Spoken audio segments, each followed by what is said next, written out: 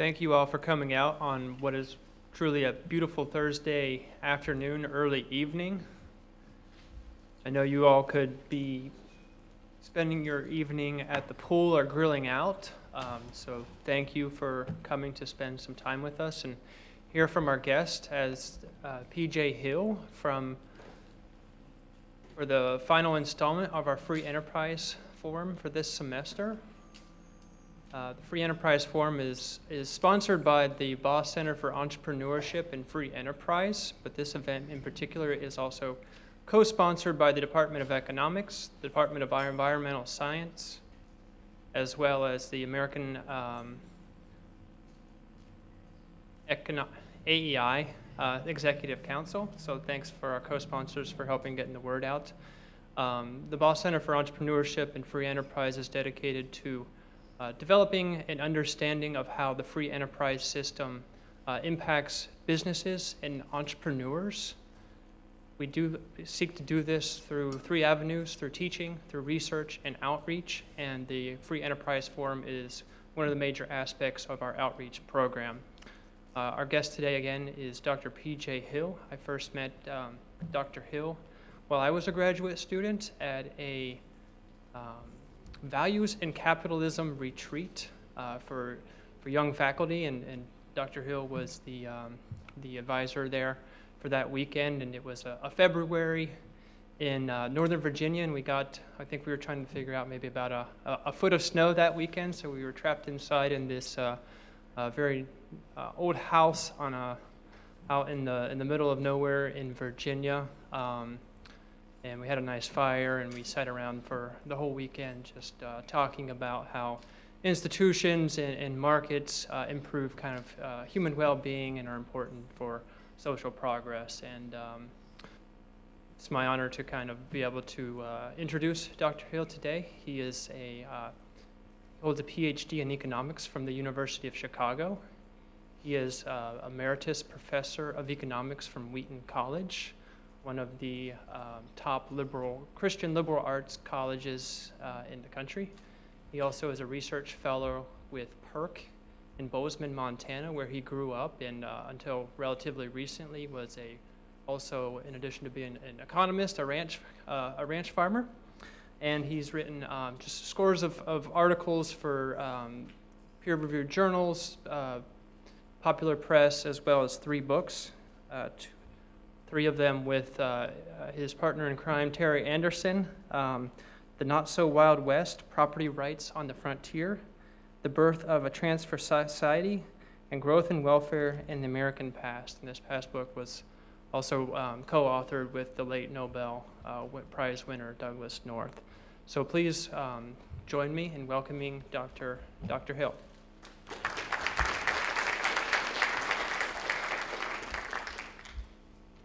Thank you, Daniel. It's a delight to be here. That weekend we spent marooned or snowed in the Virginia campus, not on a campus, but at a retreat center. Was pretty minor. I finished my graduate work, met my wife at a lecture of Milton Friedman's, my last year of graduate work, took her back to a ranch in eastern Montana, so that's where we're going to spend the rest of our lives. We didn't do that. I actually gradually morphed into a part-time academic and then a full-time academic. But the first winter, we were snowbound for 6 weeks. So the weekend, from about 75 miles from town, so the weekend in Virginia was pretty mild. So I'm talking about environmental issues. I'm going to approach it through a particular perspective.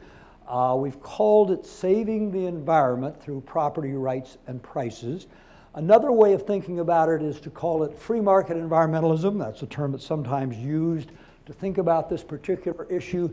What it really does is to think about what are the incentives and the information that we have with respect to environmental and resource issues. And if we don't get the incentives right, and if we don't generate decent information, it's going to be more difficult to deal with those sorts of issues. This does try to use decentralized information. Property rights. Price is basically, a price is a price for a property right. either to get permanent possession of it or to rent it or to have a portion of it. So all of those sorts of things are related to prices. And so we think about it through, when I say we, it's a group of people that do research and publish in these sorts of areas, many of them associated with this little center in Montana that now gives me an office and doesn't require much more out of me. This is in particular a contrast to the usual approach, sometimes by economists, oftentimes by non-economists. As we think about environmental issues, the usual approach is, well, we identify a problem, we call it market failure, and then we assume there is a solution called government. Well, we can debate a lot about whether this is market failure or not. I'm going to say it's an institutional failure. One of the things about this particular approach, in contrast to the command and control top-down approach, is that it is much more dynamic. You have a Center for Entrepreneurship here, and entrepreneurship thinks about being able to recognize and respond to changes, needs in the economy. And this sort of an approach is much more dynamic than your command and control approaches because you've decentralized the information and you've decentralized the places of control. So that means that you can get responses more rapidly. That's pretty useful in the environmental area because one of the things that's happening over time is people change their demand, particularly for what we would call environmental amenities, for some of the goodies that flow from the environment. Turns out that recreational opportunities, use of water, use of other sorts of resources changes. Also, our knowledge changes, our scientific basis changes. We need to be in a position where we can respond to those particular sorts of changes. And I would argue that this sort of a response is or this sort of an institutional arrangement is going to give you the opportunity to respond more appropriately, much more nuanced, much more situation-specific, with much more respect to what's called the knowledge of the particular circumstances of time and place. That's a quote from F.A. Hayek. I'm going to I'll briefly talk a little bit about the different ways that looking at the environment, how can we approach the environmental issues. You can be biocentric, you can be anthropocentric, you can be theocentric. Biocentrism is also called deep ecology. That says that everything is of equal worth. There's no particular way of distinguishing between any different parts of the natural world. They're all equal. You might not want to go hiking with David Foreman, one of the interesting spokespeople for the environmental issue. He's serious about this. I mean, he says if he's hiking with you and he's carrying a sidearm and a grizzly bear attacks you, he has no moral basis for deciding whether to shoot the grizzly bear or to shoot you. Why? You're both morally equal. Now, maybe you've spent enough time with David, he would consider you a better friend than the grizzly bear, but there's no particular reason to choose one over the other, and that's the biocentric sort of approach. Many people would take anthropocentric sort of an approach, which says humans are the central or most significant species on the planet. Part of the anthropocentric approach does say that nature has no intrinsic worth unless people value it. I'm going to be operating from a theocentric approach. Even if you don't think that's the right approach, I would argue from a prudential perspective, many of these sorts of proposals that I'd be willing to defend them just prudentially, if not theologically. But anthropocentrism basically says that God is central to our existence, that creation has worth, both because we value it, but because God created it. It has value for those sorts of reasons. Another important aspect of a theocentric view is the idea that there's a distinction between the created and the creator. Some pantheistic views would say, well, yes, there's some sort of transcendence, but it's all a part of nature too. That is does not fit with the particular perspective that I'm arguing for. My perspective would say that we are made in the image of God. We've been given particular responsibilities moral responsibilities to steward and care for creation. Now, I think one of the fascinating things is for many environmentalists who operate, not all environmentalists are operating from a biocentric sort of a perspective, but quite a few are. And one of the fascinating things that I have in terms of working with them is they almost always are calling upon humans, who are completely equal to all other species from their perspective, to take moral actions. Their appeals are for moral responsibility on the part of humans. But why not call on the part of grizzly bears to be morally responsible? Or why not call on crested wheatgrass to be morally responsible? Because they're all equal. So anyway, at least I have a basis for arguing for our moral research about responsibilities. Now, part of the environmental movement does see, you remember on that quote from David Foreman, he said that humans really are the cancer of the earth or the curse of the earth. And even if you don't go that far, if you don't go with a deep ecology view, there still is the perspective that the problem is that we humans have really messed things up. We have stepped in, and there is a balance of nature. Things are in equilibrium. And if we just get humans out of the way, then we can return nature to its particular point of balance, of equilibrium. It's always moving towards that unless something interferes with it. Well, interestingly enough, recent work by a whole group of biologists, ecologists, are arguing against that. And they're presenting what I find to be fairly convincing evidence. This is not from a Christian perspective, but it does come from respectable sorts of scientists. Daniel Botkin, The Moon and the Nautilus Shell, he has a previous book before that. Emma Morris, Rambunctious Gardens. Both argue, first of all, you cannot find a part of nature that has not been impacted by humans. The argument is that humans are very much a part of the natural world, not even if you don't take a theocentric sort of a view, and that we should just accept that fact and move on. And if we try to get out, if we just try to step back and get out of the environment, it doesn't return. It's dynamic. It's going on. There's no particular balance place that it's going to be moving to. So, the core of free market environmentalism is basically a property rights perspective. It says, and I will try to make this clearer as we go through, why all environmental issues are property rights issues. We see it through the property rights lens.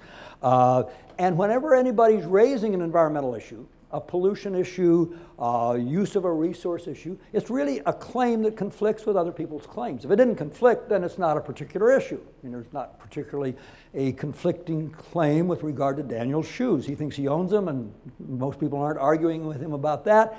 Some people may be arguing with him when he drives his automobile back to Dallas this evening in terms of the effluent from his tailpipe, saying, no, you don't have the right to put your effluent into my airspace.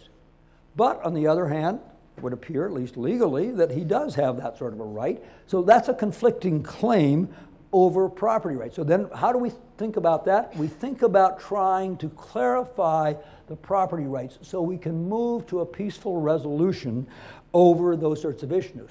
Now, most economists think about environmental issues through what we call externality concepts, and we talk about an environmental problem as an externality problem. This isn't a long ways from that, but it is different because when you make the externality claim, you are claiming you already know who owns what property right.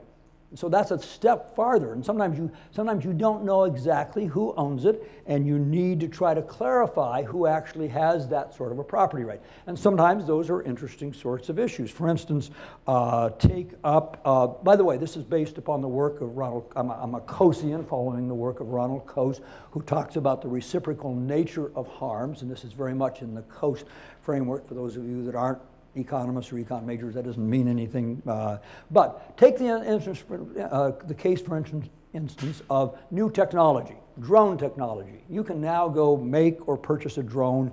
You can take it outside of town and you can fly it.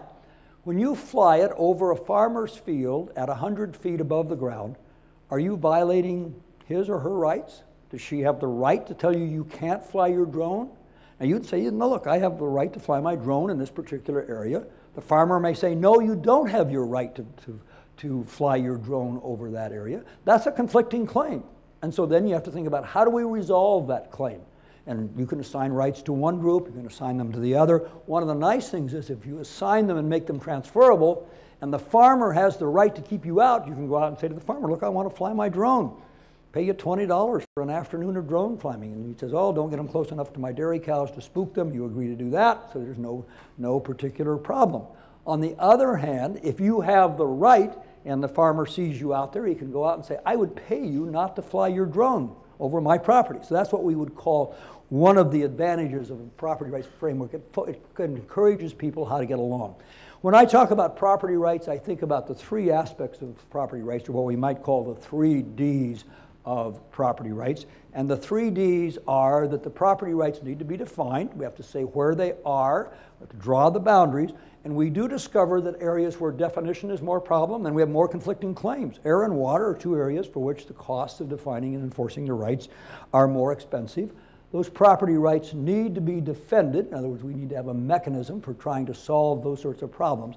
Now notice that free market environmentalism is not saying there is no role for government. Many times, government is an effective definer and enforcer of property rights. And so it's a very useful way to doing it. There are transaction costs to defining and defending property rights. But we have to figure out what's the least cost way of doing that. And my 3rd D, just to make the Ds work, is divestible. I'm doing a bait and switch on you here because it's really transferable, but divestible sounds better. I couldn't say the 2 Ds and 1 T of property rights, so it's the 3 Ds of property rights. But so and divestible means simply transferable. And if they're not transferable, as we will discover in certain sorts of cases, it creates all sorts of problems. They can be defined, they can be defended, but they may not be divestible. They may not be transferable. So we need to think about ways of doing that. And what should the role of government be in this? Government should be a transaction cost reducer. It should be a way of trying to lower the transaction costs. Government isn't always the way to do it. Sometimes there's other means of defining and enforcing property rights. Daniel mentioned our book that I wrote with Terry Anderson, the not so, actually you left out one wild. It's the not so wild, Wild West, property rights on the frontier. And there we're talking about bottom-up definition of property rights. There wasn't much government on much of the frontier, but people still figured out ways to define and defend property rights. Wagon trains going across from St. Joseph, Missouri to California, mining claims, water rights, trailing cattle from Texas to Montana, all of those sorts of things. So there are lots of ways you can go about doing it. If we don't have well-defined and enforced property rights, then we get what most of you probably understand something about, the tragedy of the commons, which means you have overexploitation of a resource. Straightforward way to think about this. You go out for dinner this evening with 12 of your friends. You go to a pizza place. You put 4 large pizzas in the center of the table, and you are sitting there eating your pizza. But you're a real foodie when it comes to pizza. And you're slowly chewing on it, and you're meditating on the spices and the herbs, and you're just enjoying this pizza to no end. And you look around, and you're on your first piece, and everybody else is on their 3rd or their 4th piece, and you think, oh my goodness, how fast should I consume my pizza? I should consume it much more rapidly than the optimal rate. And it could well be that the other people sitting at the table are doing the same thing. So you could end up with everybody consuming pizza too rapidly because you don't have well-defined and enforced property rights. Now, you may solve that problem by when the pizza comes, you draw a little, take the pizza cutter or take your penknife out and cut it into pieces and say, that's mine. One of the nice things about that is if you get too much pepperoni and you prefer the spinach pizza and goat cheese peanut pizza, you may be able to trade it with somebody else. The other sort of a thing, what happens, of course, is you don't go in groups of 15 or 20, you go in groups of 6 or 7, and you use some peer group pressure to try to solve the problem of overconsumption of the resource. So I don't consider pizza overconsumption of pizza. I consider bottom-up forces for limiting the consumption of pizza working pretty well. However, this is Bakersfield, California, 1931. What are those things? Those are oil wells. Why are there so many of those oil wells? I haven't tried to really get an accurate count on them. There's at least 15 or 20 oil wells in view there, probably more outside of the camera view. Why all these oil wells just so close together? Well, oil is a common pool resource. Now, it's not quite like there's just this big pool of oil underneath the ground and you just stick oil wells in and you pump it out. What you do is you create a pressure gradient and oil will flow out of the oil-bearing shale. But nevertheless, a lot of the oil is coming out of the same place. So people put all these oil wells down. It's an overuse of capital. You will actually overexploit the field, and actually you'll get less oil out of the field if you pump too rapidly, because you reduce the pressure so much. So it'd make more sense to have 2 or 3 wells in that sort of an issue. We've actually solved that oil well problem reasonably well with some things called unitization, some ways of defining and enforcing property rights, but we still have common pool problems in all sorts of areas. We have them in fisheries, open access fisheries on the high seas. You may look at fish and you'd say, these fish are really valuable, but they're going to be more valuable in 3 years. So I'm not going to take them because I want to wait for them to mature, and then I'll take a portion of them now and I'll take another portion in 3 years. What assurance do you have that they're going to be there? None particularly. And so you may overfish, and we do discover that in fisheries, the world fish catch has been going down because of overexploitation of fish. The atmosphere, in terms of kind of a negative common pool, you may be able to use the atmosphere to overuse a particular, as a sink to get rid of your stuff. We can think about property rights solutions, and there's some pretty effective ones with regard to fisheries. With fisheries, what we need to do is create a property right, and the property right is what's called a total allowable catch, an individual transferable quota. Sometimes it's expressed as an individual fishing quota. That quota is usually expressed in percentage terms, so you need to have some good science. You need to have some science that tells you what's the sustainable yield from a particular fishery. And so you get the fish biologists out there, and every year they look at this particular fishery and they tell you, 10 million pounds. Your property right is a property right to a percentage of that catch. So it might vary from year to year, but it is a sustainable catch. Your property right is transferable. Somebody else can use it better, they can buy it out. If you want to get into that fishery, you can purchase that sort of a right. Now this came about when we extended the continental limits from 3 miles to 200 miles. Anybody know why it originally for a long time was 3 miles was what you owned from the edge of your country out into the sea? 3 miles was the distance that a cannon could shoot from a ship. And so for a long time they said, you should be able to defend, nobody can be within your 3 mile limit. Well, they've now extended it to 200 miles. It's called the exclusive economic zone. Within that, basically a country has property rights, and it can then reassign those sorts of property rights. And this is what's happening. This is a government action with respect to those particular property rights. There are some island nations for which those things overlap, and you got to have sign some treaties and try to figure out exactly how you're going to work that out. But that has worked out pretty well to trying to deal with that particular issue. People were aware of the overfishing problem for a long period of time before. They knew the fish catch was going down. They knew they were overexploiting it. So the government tried to, for instance, in particular Alaskan fisheries, they tried to regulate that. And they said, we'll regulate it by regulating the amount of inputs, usually fishing days. So they started with, you can't fish the Alaska halibut fishery longer than 6 months out of the year. Well, people went out and fished a lot in that 6 months, so they cut it to 1 month. You only fish for 1 month, what do? You get a bigger boat, you hire more crew, you get out there longer. Then they cut it to 2 weeks, and then finally it got down to 2 to 3 days of fishing per year that you could fish the halibut stock off of Alaska. What do you do when you only got 2 to 3 days? You rush out there. You have as large a boat as you can. You fish for 24 hours a day. Suppose it's stormy, it's icy, you still fish. Very high mortality on those sorts of fishing boats. What do you think happens to the fresh halibut market? Most of it ends up at the cannery. Most of it ends up being processed because for 2 to 3 days you cannot, most of it doesn't end up into the fresh fish market. Some other interesting sorts of things that happened out of that was halibut fishing is long line fishing, where you take this big cable or rope and there's hooks, big hooks attached at fairly regular distances, and you bait it and you put it out, and you may have 2 or 3 long lines off of your boat. Suppose you've got a 2-day fishing period and one of your lines gets all tangled up. What do? Take out an axe and start chopping. You let that line go. You clearly don't have time to pull it in and try to untangle it. What that meant was not only were you fishing very rapidly, not only were you using too much capital equipment, and not only were the fish not going to the fresh fish market, but you ended up with a lot of what we call ghost lines that were just floating around and fish were getting caught on it and they never even entered into the market. The halibut fishery now is 8 months long. in Alaska. People have quotas. Those quotas are transferable. They've gone to smaller boats. They fish during good weather rather than during bad weather. But recently, the last data I've said is about 15% of the world fish catch is now under some form of ITQs. New Zealand was the first country to try to use effective ITQs. Iceland, Australia, Canada, Chile, Greenland, and Holland are all countries that have tried to use ITQs. It is a property right. It's not like a property right in land, but that's an effective way to get both incentives and information in the hands of people on the ground that could use them. Take another issue, water shortages. Now, for the economists in the room, this raises all sorts of issues because we keep thinking, shortages.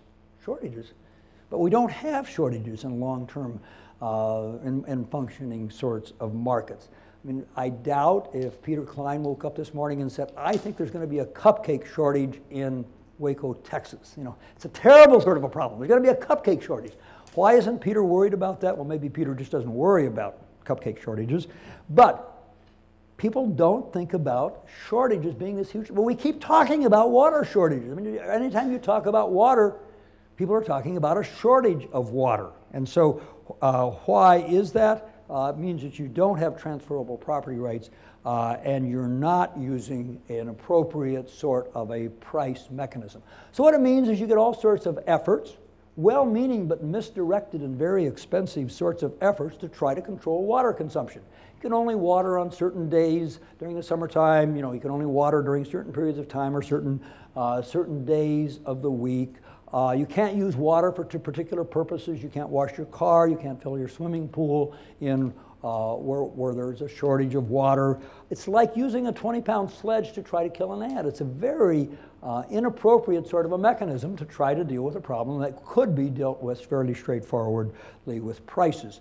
And you get all sorts of interesting regulations. In 1992, Congress passed the Energy Policy Act. And the part of the Energy Policy Act has to do with toilets.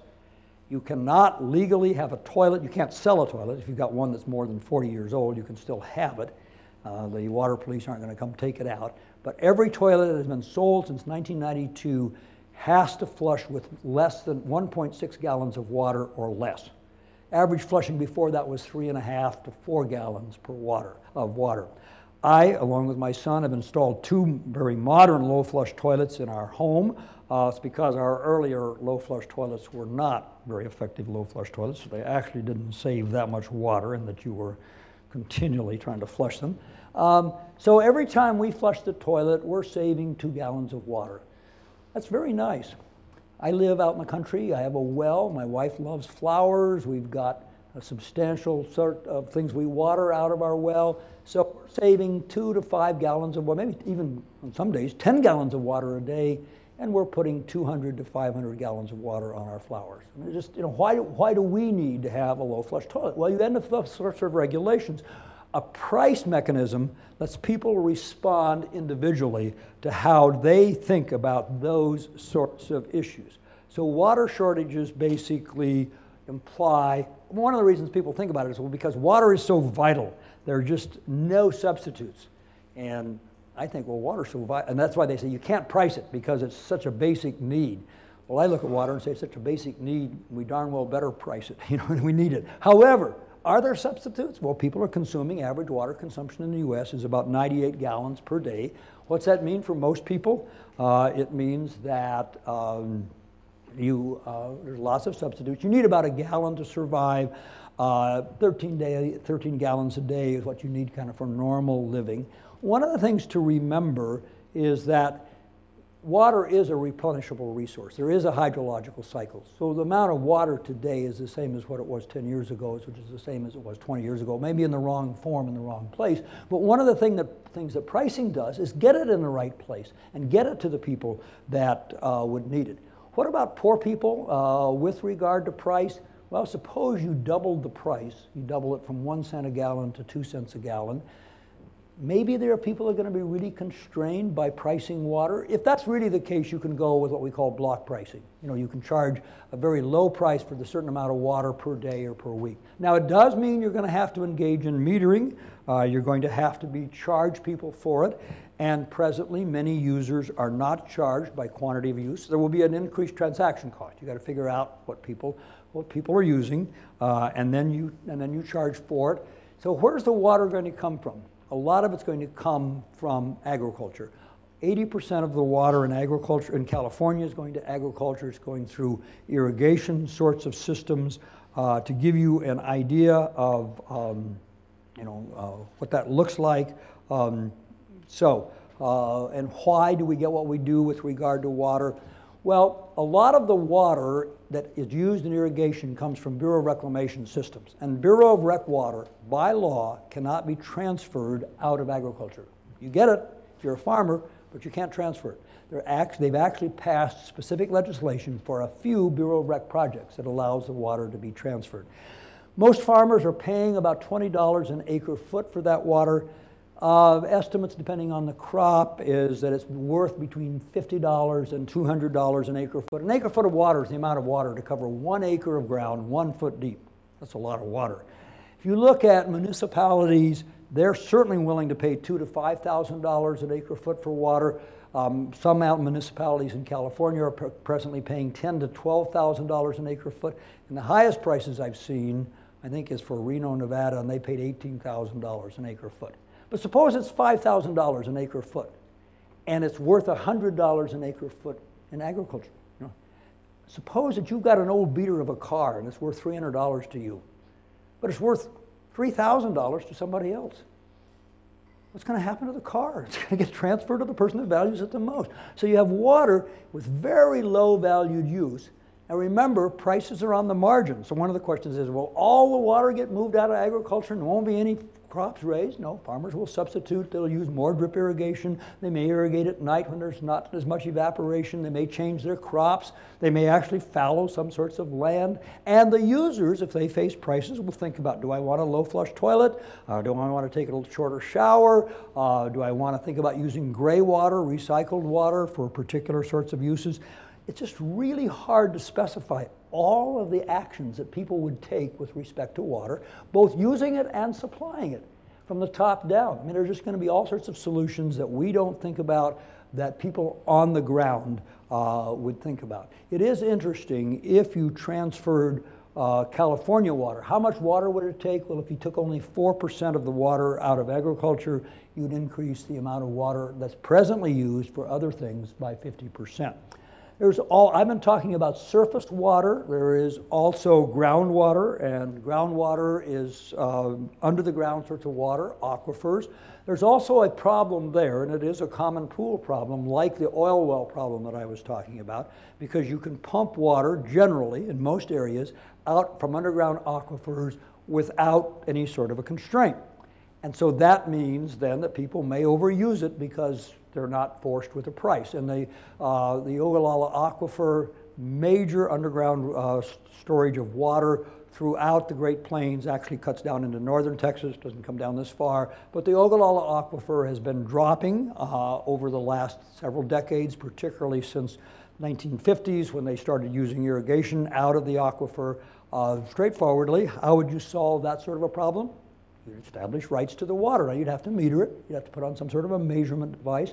Vernon Smith, the Nobel Prize winner in economics, has got a very nice proposal of how you could have both a stock right and a flow right to the stock that's there and a flow right a particular year. You'd make it transferable. So there is a very straightforward way. It involves some transaction costs of measuring those sorts of rights, but you can solve that sort of a problem. By the way, there's not just in underground aquifers that exploitation of those, but actually in some coastal areas you're getting saltwater intrusion into wells, and again, that's because of overexploitation of the resource.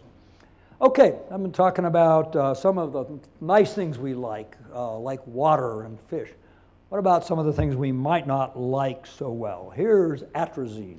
And atrazine is a broadleaf herbicide. It's used on corn and sugar cane. especially in the Midwest.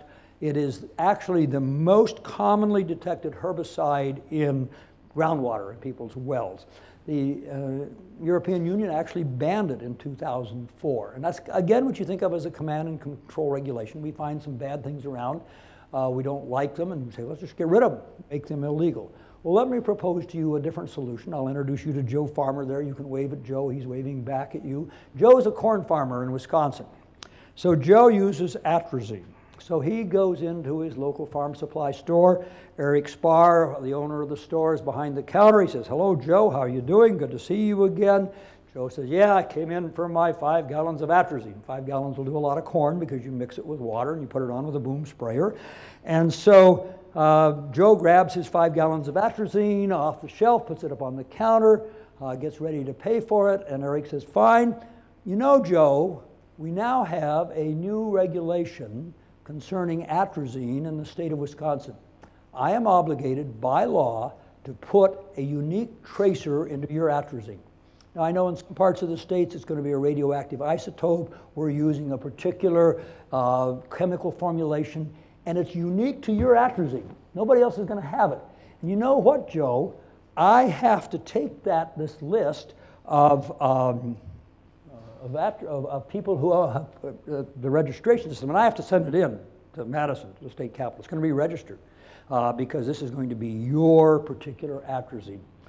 Well, Joe's a freedom-loving guy, and he gets all bent out of shape, and he says to Mr. Spar, how can you be doing this? This is my, it's a free country. I should be able to use my atrazine as I want to use my atrazine.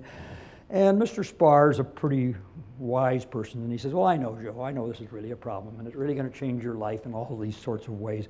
But remember 2 years ago when you were sitting at the coffee shop and somebody sideswiped your 1983 Ford F-250 pickup, and a lady was out front and she saw the license plate on the pickup and she ran in and told you, and you called the sheriff, and the sheriff arrested that guy. That's kind of the system we're talking about. Now, I know it's a restriction on your freedom, Joe, to have these little metal plates on the back and the front of your vehicles, but that also means that when you harm somebody else's property, you're being held responsible. And that's what this atrazine regulation is. Sure, it's a restriction on you, but it's an advancement in terms of keeping you from harming other people. Well, it turns out that Joe understands something about the use of atrazine, and he also knows that if you apply atrazine appropriately, if you don't apply it just before a rainstorm, and so now he watches the weather forecast a lot, and if you put it on the riparian areas, the stream bank areas, you really don't have much problem in terms of issues with regard to atrazine in groundwater. So, but suppose it does end up there. What do we do about it? Well, this is Joe's pickup that got sideswiped there. But what we would do then is we would go to the common law. And we don't need new regulations. The common law, which in the U.S. is a common law country, Louisiana is the only part that's not common law. Since 1600, there have been the doctrines of trespass and nuisance. They started with regard to odor from a pig farm. They say if you can show harm and you can identify the person that harmed you, you can get damages. And if it's bad enough, you can actually get an injunction to stop these sorts of measures from happening. Actually, pulp mills in Wisconsin in 1905 were paying a lot of attention to what might happen to their effluent downstream because they knew they could be sued under common law. And so they actually bought up portions of streams for their pulp mills. And you also end up with a situation for what we call a Kosian exchange. Is it better to go ahead and pollute and pay for it, or is it better to not to stop doing it? So you end up with kind of transferable sorts of property rights. So you don't need other sorts of things. And once you have the common law, people think long and hard about, should I do these sorts of things? Remember, we get all sorts of what you would call pollution problems that are solved because they're a part of contract. I'm looking at a row of professors here sitting in the front, and guess what? Baylor pollutes their leisure time immensely. It takes over their leisure time, pours all sorts of things into it. The responsibility to show up in classes and hold office hours and write research papers.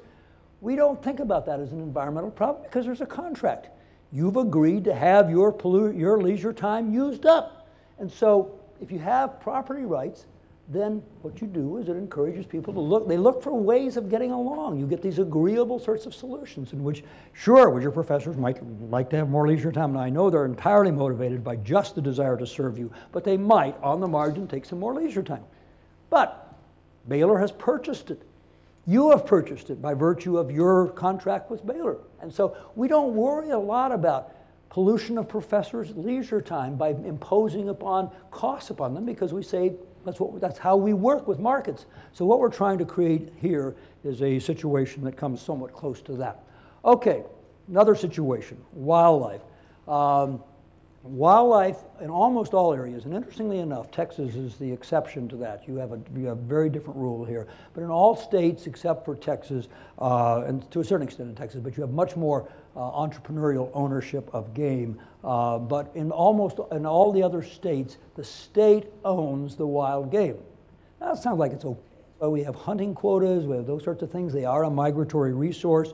But you may want to try to save them. In most countries of the world, the state owns the wild game. So here we have a herd of elephants. Let's say we like elephants. We'd like to preserve them. We think they're a nice part of the ecosystem. We would actually, maybe you want to go on a photo safari and take pictures of elephants. Maybe you'd like to go shoot one. So you see them as great creatures. There are some people in Africa, namely subsistence farmers, that think of them more as giant rats. They come in and they consume your crops and they do all sorts of damage. So what are you going to do about it? Well, we've got some interesting experiments with that. Kenya decided we want to conserve the elephants. So they banned all legal hunting of elephants in Kenya. This is going to really work. We're going to tell people they can't hunt elephants. The people on the ground didn't have much reason to prevent poaching. They were the people that were there. As far as they were concerned, getting rid of some of the elephants was actually a pretty good idea. Contrast that with Zimbabwe. There is something called Campfire in Zimbabwe. I wonder who the bureaucrat was that sat in the office for a while and tried to make that acronym work, because Campfire is the Communal Areas Management Program for Indigenous Resources. What that did was to give kind of rights, quasi-property rights to elephants, to the local villages. They could grant you the right to hunt the elephants. They could grant you the right to take pictures of the elephants. They could actually kill an elephant if they thought it was a marauding bull that they wanted to get rid of. And they had a very strong reason to try to control poachers, because this was their resource, and they were the people on the ground. They also carried guns and used those against poachers. But so anyway, you give those sorts of property rights. Interestingly enough, when we look at what happened in Zimbabwe, in a country where they allowed people to take elephants, the elephant population went from 37,000 to 85,000 by 2006. Unfortunately, under Mugabe, the program collapsed. So it no longer exists. But Campfire generated about $20 million for about 90,000 households. Their income increased by about 20% during this period of time. Similar sort of a thing in Namibia, where they gave villages, they called them conservancies, and a very large proportion of the population, of the local population, has decided to be a part of a conservancy. In that conservancy, the local people control the elephants, the hippos, and the crocodiles. They make trade-offs. How many of them do we want? Which ones are preying upon the other sorts of ones? It is interesting to think about what happened in Kenya, where they were bound and determined not to allow any property rights to be taken. In Kenya, the elephant population basically collapsed from 167,000 to 32,000. Remember, one of the things that property rights do is extend people's horizons. They make them think longer into the future. When we talk about wildlife, one of the concerns is maybe it becomes more valuable, that the tusks have become too valuable for use in, for ivory, for carving ivory. With rhinos, the rhino horn is seen as an aphrodisiac in some parts of Asia. And so as it becomes more valuable, people worry about, oh, that's going to really cause the overexploitation of the resource. Well, not if you have property rights. I've been in ranching most of my life, and I've gone through all sorts of beef cycles. Sometimes the price of cattle is high, and sometimes it's low. Guess what? When the price of cattle is high, do I run out and shoot all my Angus cows because I want to ship them to market? Well, I shipped some of them to market, but I darn well kept a bunch of them around so I could produce more Angus cows.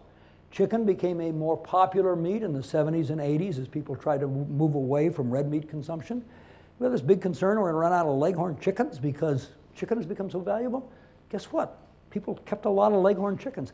Property rights cause you to do two things: think longer into the future and think more about what other people want. Even if you don't want something, they may well want it. Okay, last issue, and then we'll take some questions. What about the elephant in the room? If I'm so smart about all of this, what would I do about global climate change? And I'm not going to do much on the science. I would say that it does appear to me to be an issue. Humans are involved with it, and we do need to think seriously about the problem. It is a property rights problem. It is a harm to people, in terms of if it is going on, and I do think it is going on. A lot of questions about what's the risk parameter? How big are the risks? What do we think about? How soon do those risks become real in terms of changing settlement patterns? But transboundary issues certainly are the most difficult ones to solve. They're somewhat of a problem when you're crossing state lines. They're really a problem when you're crossing lines. Here's how I would think about the solutions. One would be what we would call technology inducement prizes. Some things we would like more of, but they are what economists call public good aspects, like knowledge. It's very difficult to keep people from having access to knowledge that is valuable. So, for instance, one of the problems is if we use carbon-free energy production, particularly wind and solar, the energy will be produced in times when we don't want it as much. So, it would be really nice to be able to store energy. And with other sorts of energy sources too. When you get a coal-fired generating plant up and running, it's very difficult to shut it down, so you may run it through the early morning hours when nobody's particularly using the energy. So more energy storage would be very helpful. Battery technology is not doing a great job. It's improving somewhat. You could offer a $5 million prize for somebody that can, or a $10 million prize, and you'd have certain sorts of measures to try to do that. So there are some ways we can think about technology. We can think about adaptation. And we are adapting right now. If climate change is a serious problem and goes on, there will be adaptation. People will move. Crops will be raised in different places. People will change how they live, their housing sorts of patterns. One of the things as we think about adaptation to climate change is we certainly need to quit subsidizing people doing things that put them in harm's way. And the federal flood insurance program certainly does that. The federal flood insurance program keeps encouraging people to live in flood-prone areas and risky areas. We keep paying them for doing that. And if you look at the data, some homes have been compensated numerous times for being flooded. So one of the things to do would be to quit doing that if we care about adaptation. Mitigation is the final solution. And that one would be actually to try to reduce carbon emissions, try to get them to a point that would not cause unwarranted global warming or global climate change. The two solutions we think about are cap and trade and a revenue-neutral carbon tax. Now, I was arguing that cap and trade and a revenue-neutral carbon tax are the same. Earl Reynolds and I got in a discussion today about is that really the case or not. But cap and trade simply sets the cap on emissions. It makes it tradable. You can reduce it over time. You can either take some of those emission rights away or you can purchase them. You can have environmental groups could lower it by raising money and doing it. You can tax the body politic, the people, to try to deal with those sorts of carbon emissions. A revenue-neutral carbon tax would be putting a tax on carbon, but instead of what you're really trying to do is just change the price of putting carbon into the atmosphere. And you're not really trying to use it as a mechanism to generate more revenue. So for it to be effective, you'd want to give the money back. So you take the carbon tax and you remand the tax revenues back to the population that you've taxed.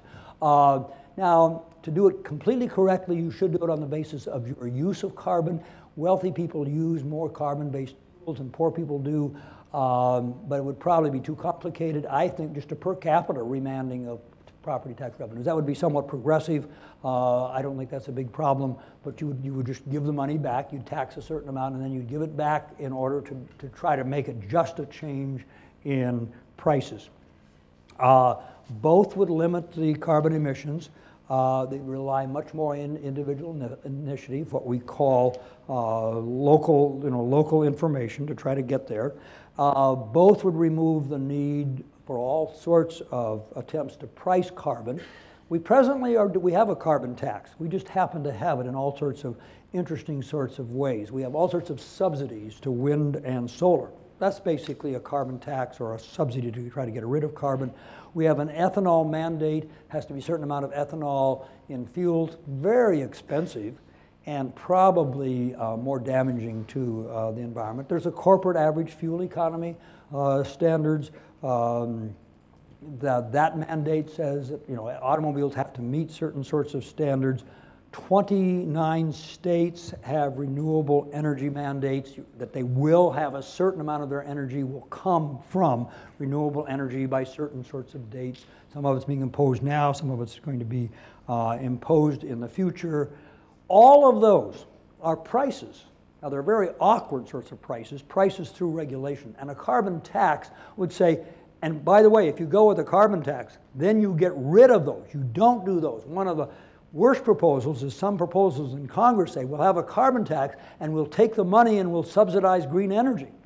That's the reason you have the carbon tax. So you can get rid of doing all of these sorts of things.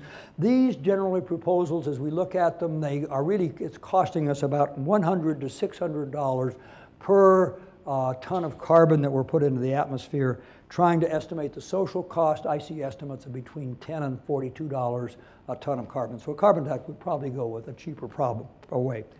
Now, here's the problems. One of them, of course, is we're talking about an agreement between sovereign nations. Another is a carbon tax would generate a lot of revenue.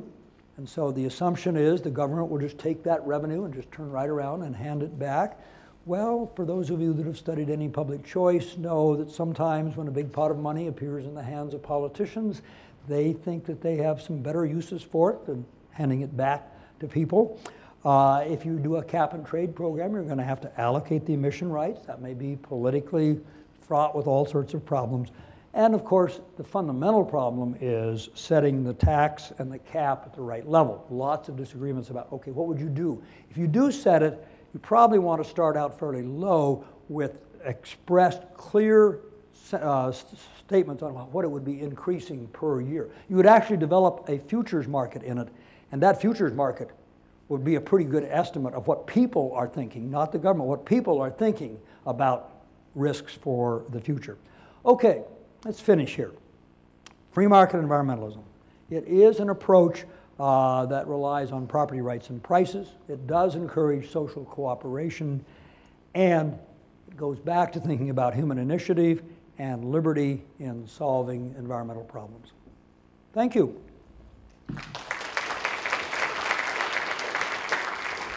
So Daniel's the man in charge, and we have some time for questions. Yeah, so if you have a question, please raise your hand and wait for me to bring the mic so we can be sure it gets captured in the audio and video.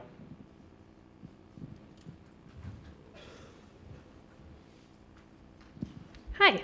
Hello. Thank you very much for your talk. I thought it was great. So my question is about how to think about who owns aquifers in order to have the authority to sell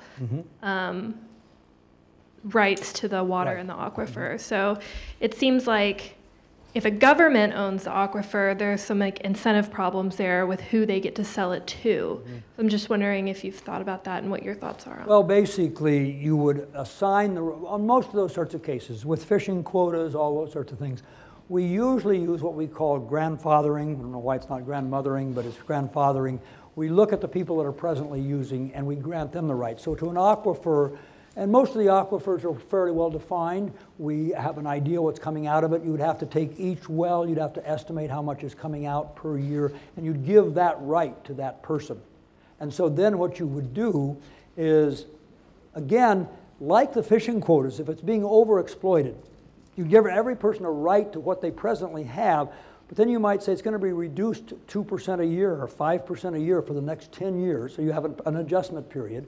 But I would fairly quickly try to get the rights into the hands of individuals, because again, they're the ones with on-the-ground knowledge. They know what's going to happen. They can respond to price signals. They can consolidate. They can deconsolidate. So yeah, I would use a method of just trying to figure out who are the users. And the big users, again, are irrigation users, and some of those areas really do have metering devices already. In many parts of Kansas and Oklahoma, they're using metering devices.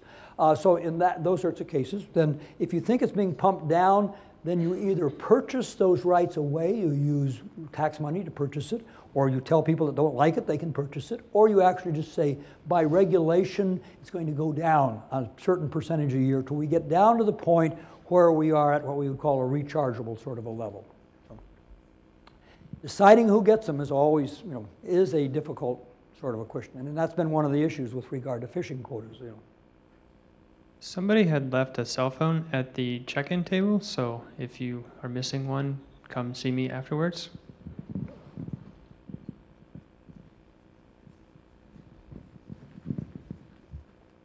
Yes, I'm from Montana also, so Great. I'm familiar with Montana, and I'm familiar with the abuses that have gone on with their rivers, the pesticides, the problem with rotenone, the problem with the Ebola, CDC being there, and the killing of all the animals, and this is all government issues. And this is irresponsible behavior on the part of the government, and nobody has any say as far as how to resolve these problems. But my solution to some of the things that you're describing here, the carbon issues are going to be resolved but by lithium batteries. Okay. We're not going to be having any more carbon issues because of the problem with the lithium. It's even going to be used as far as airplanes and transportation, so that's going to take a lot of that carbon out of the air. Good.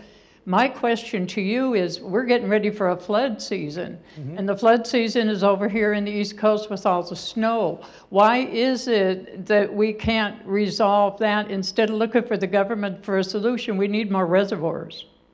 Yeah, it depends on where you're at, but in a lot of areas, environmental pressures are such that building a reservoir is just seen as a negative sort of thing. I've got a friend from California that works on water issues in California.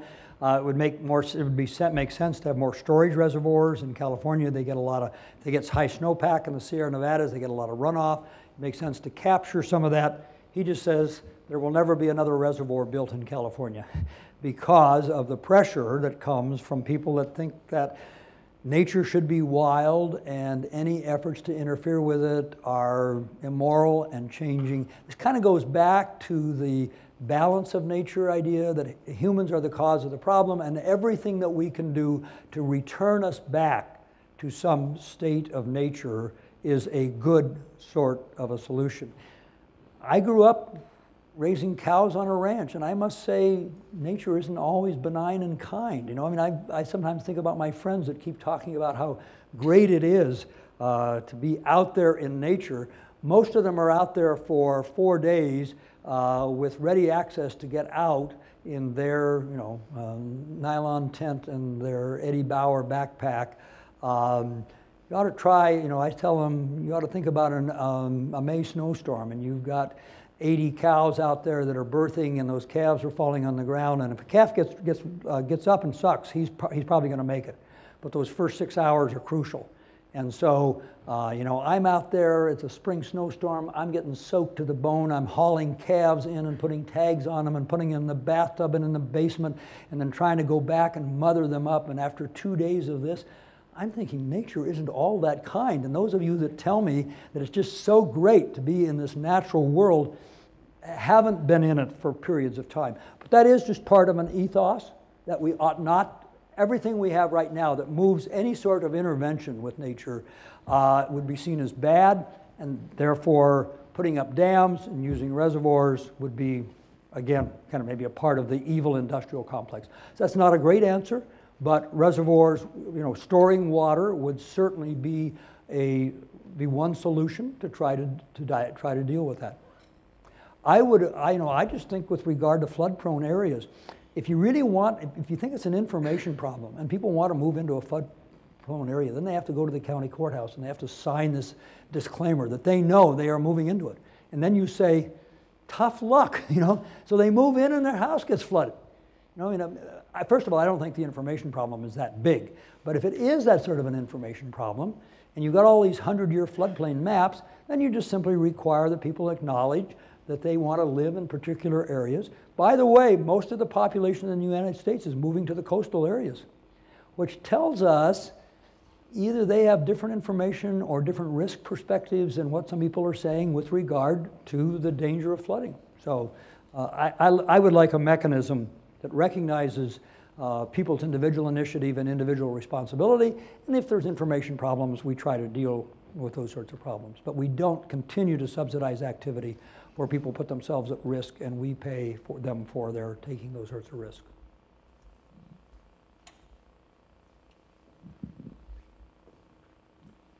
I presume other people have asked their question. Okay, so you got a city, let's say it's in central Texas, water is an issue and the carrying capacity is limited and so on.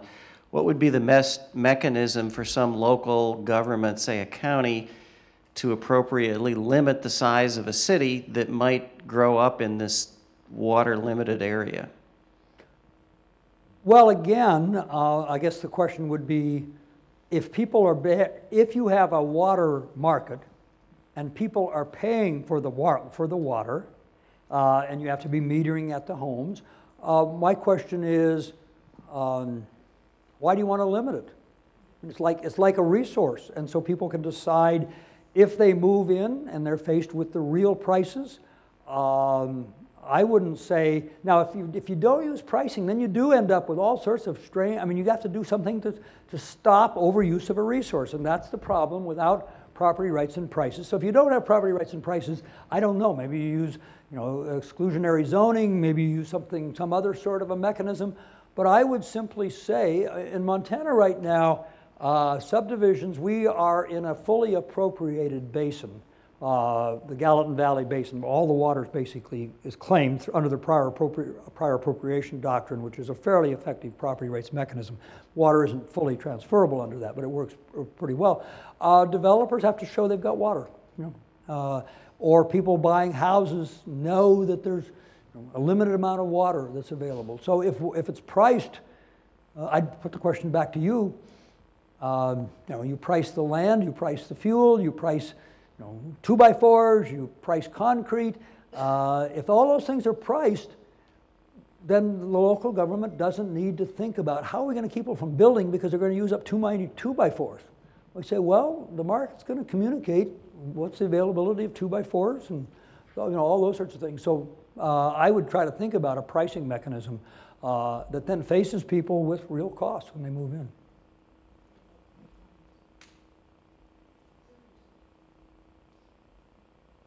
Gonna let me off easy here, no?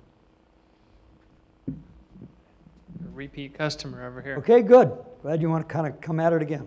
Okay, I have one more question. So it's interesting to me that you would argue that the government would be like maybe our best or a good solution when it comes to, I think it's what you call transaction costs. Right. Yeah. Sometimes, in a lot of cases, governments can be an effective lower of transaction costs. That's part of my argument. Okay.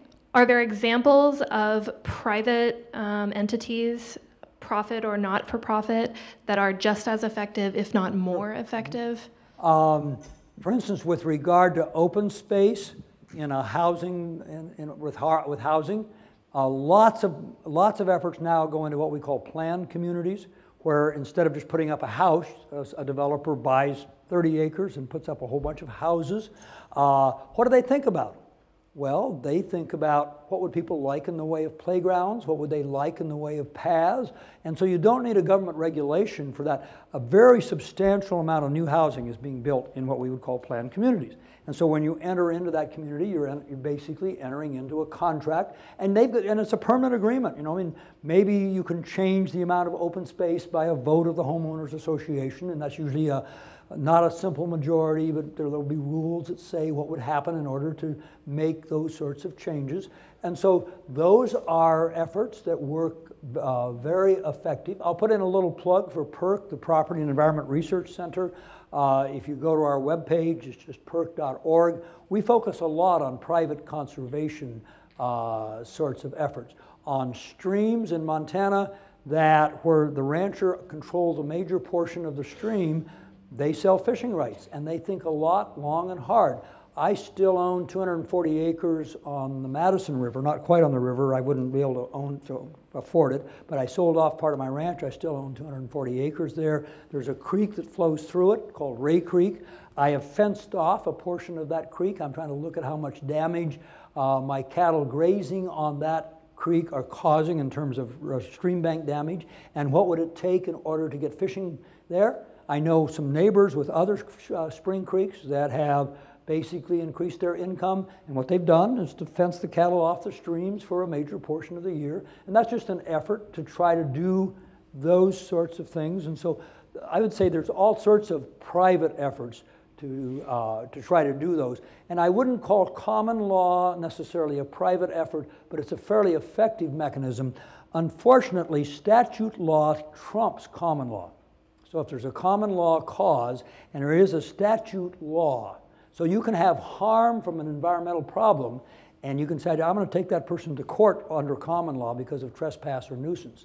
That person can say, no, I've got a permit, and I've got a permit from the EPA.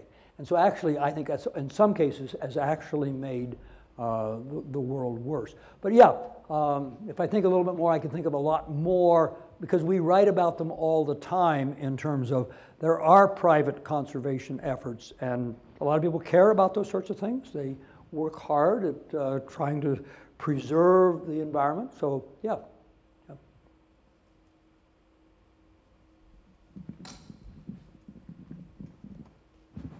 So I think the water issue is something that we're getting more worried about. We haven't, there's some parts of our states that have probably been concerned, but with all the population growth, aquifers have been decreasing. And when we've had the last couple of major droughts, I was pretty thankful for Lake Waco and Lake Belton, which were these, large reservoirs that were built, I don't know, 50, 60, 70 years ago.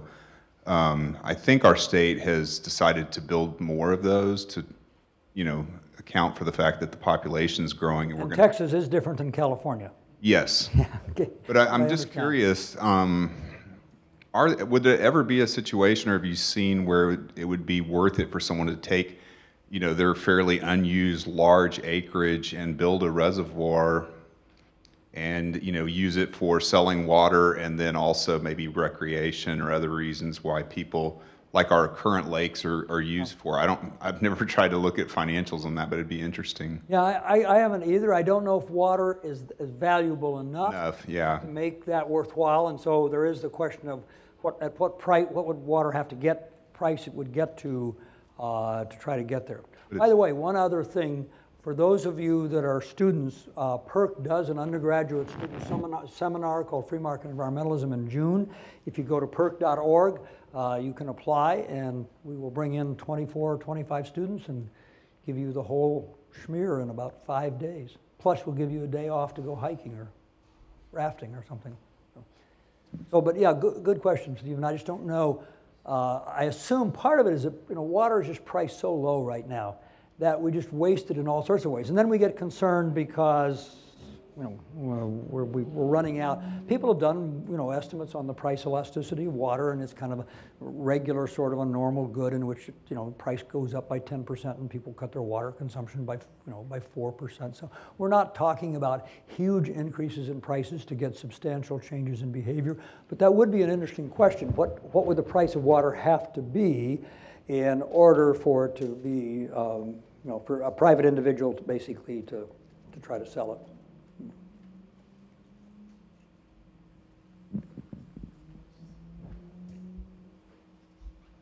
Thank you for the talk that you gave us this afternoon. I have a question about an update on Boone Pickens and his water. Am I too loud? Okay. You're not loud enough. Oh, I'm not loud enough. Okay, I didn't want to blast you out. Boone Pickens and his purchase of water in West Texas, the Ogalla, and selling it to Fort Worth and Dallas. And I always thought our Texas law was that you got the deepest draw in the ground, then you get your water. Yeah. I must say, I don't know. Okay. My only experience with Boone Pickens was sitting by his wife at a dinner, at an event that Perk did, and I was sitting by his wife, and I discovered it's inappropriate. I was just trying to make conversation, and so I asked his wife, it was his second or third wife, and I said, well, how old are your children? She says, oh no, you're trying to figure out how old I am. And I wasn't trying to figure that out at all, but I clearly created a faux pas with Mrs. Pickens. So my only experience with that. But no, I don't know the status of Texas water law and what he's doing. There have been several people that have bet pretty heavily on investing in water for water markets. Many times, then legally it hasn't worked out that it is fully transferable as they hoped. So there are some investment firms that have decided water would be something to invest in, but what the hope is that it's going to be transferable. And if it's not, then you run into problems. So I don't know. I have time for just one more question. I'd like to know what your opinion is about Agenda 21. It covers a lot about water rights. It covers a lot about redistricting and rebuilding the society along water areas and property rights being government controlled as a result. Is it a federal program, a state-based program? I don't know what Agenda 21 is. I must confess, I don't know. It's a combination, United Nations. Okay. Well, the larger you get, the higher you go in terms of the chain of command, the less likely it is going to be able to respond to situations on the ground. So I would be, I would say that you only ought to go to those levels for which the transaction costs are really, really high for locals to solve the sorts of problems. So I like federalism. I like solutions that go down below the federal level, and so that's where I would try to go with most of those sorts of things. Thank you. Thank you for your time.